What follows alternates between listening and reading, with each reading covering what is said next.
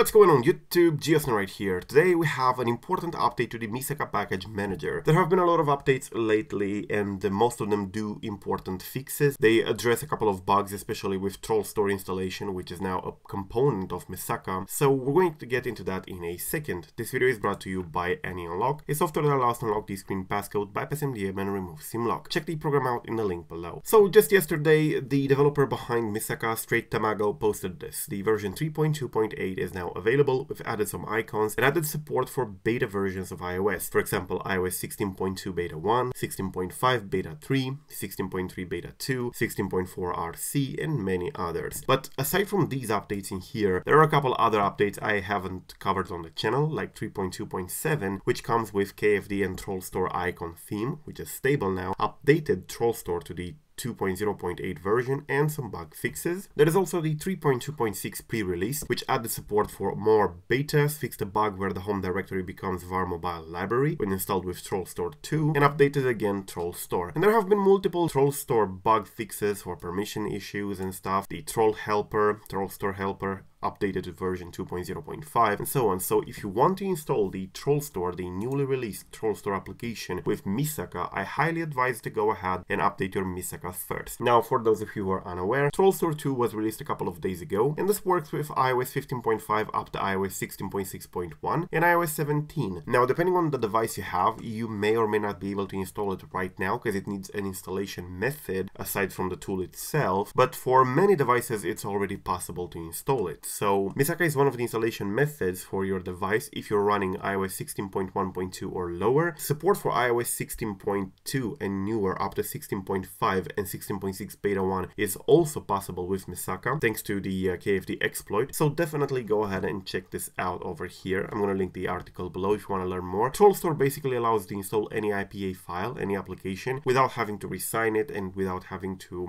get a certificate, get an Apple developer account and stuff. It never expires, never gets revoked, so you just install it once and it stays forever. Anyways, do go ahead and install the latest version of Misaka. It comes with a lot of tweaks that you can install without being jailbroken, aside from the fact that nowadays you can also install TrollStore and install applications forever using Misaka. So definitely check it out below. Thank you for watching. I am GeoSn. Peace out.